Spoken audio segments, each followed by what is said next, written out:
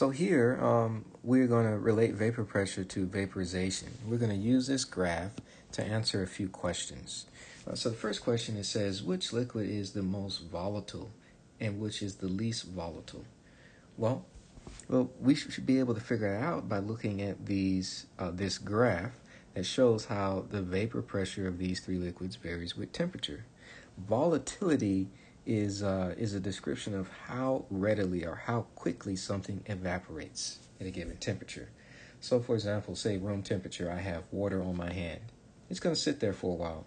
But if I have rubbing alcohol on my hand, it's going to evaporate very quickly at that temperature. That's because rubbing alcohol is much more volatile than water at room temperature.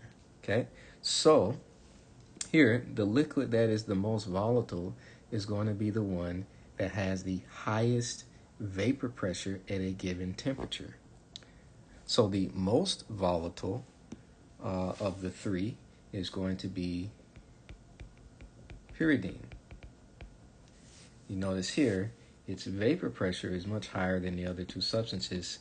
The least volatile is going to be the one that has the lowest vapor pressure curve here, and that's going to be orthoxylene. Okay, least volatile. So what is the normal boiling point of each liquid? Note, your answer must be within 1 degree Celsius of the exact answer to be graded correct. So we have a 1 degree error margin here. So how do I find the normal boiling point of each liquid? Well, that is actually very easy to do, because here's the connection. The definition of boiling point will help us to be able to find this. And what boiling point is actually defined as is the temperature at which the vapor pressure of a liquid equals the surrounding pressure or the atmospheric pressure. So assuming that we don't have this in something like a pressure cooker, okay, it's just sitting out at atmospheric pressure, then the boiling point will be exactly the temperature that intersects with the vapor pressure of that is equal to atmospheric pressure. Well, what is atmospheric pressure? So sitting out in your room, sitting on PRCC campus, or sitting out at home, atmospheric pressure is 1 atm. But there's a problem. The units of this is in ATM. So let's convert that to torrs. Well, I know that 1 ATM is 760 millimeters mercury. And I also know that 1 millimeter mercury is 1 torr. So 760 millimeters of mercury is also 760 torr. That is atmospheric pressure. Okay?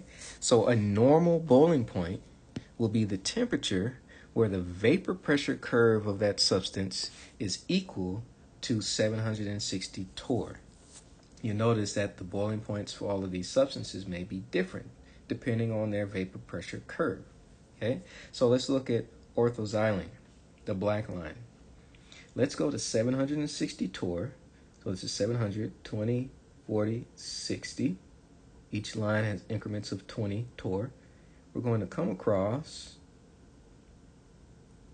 until we hit the black line. So this is 60 right here, 760. We've now intersected the vapor pressure curve for orthoxylene. Now, once we hit the curve, we're going to come down and see what temperature that corresponds to. So that's here. We're going to come straight down. And that looks like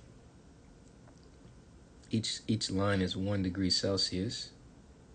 So this is 41, 42, 43, 144 degrees Celsius.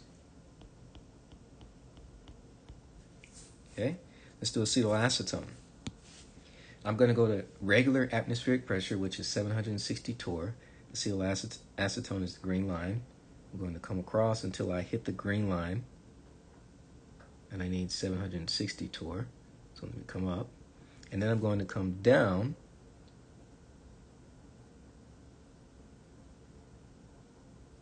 (137 degrees Celsius). Acetylacetone boils at 137 degrees Celsius. And now let's do the last one, pyridine, the blue line.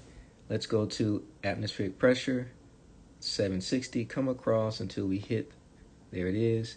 Now let's come straight down, 11, 12, 13, 115 degrees Celsius. Okay, so under normal atmospheric conditions, I'm in my kitchen, I'm in the lab, these substances will boil at these temperatures in degrees Celsius. And we determine that from their vapor pressure curves. Finish it up. Suppose a beaker of acetylacetone is put inside a sealed tank containing acetylacetone gas at 134 degrees Celsius and 400 torr. After 10 minutes, will there be more liquid in the beaker, less liquid, or the same amount? Well, if I look to see where that point is, 134 degrees, 1, 2, 3, 4, 1, 2, 3, 4, and I come up to the 400 torr mark, which is right here, okay? I see that it's below, so this point of intersection, right, again, right there, it's below the vapor pressure curve of acetylacetone, which is the green line, right? This point of intersection is below the vapor pressure curve of that green line. So that means that acetylacetone molecules will escape faster than they will be recaptured in the liquid to condense. So the liquid will evaporate faster than it's condensing, and the amount of liquid in the beaker will be reduced, so less than.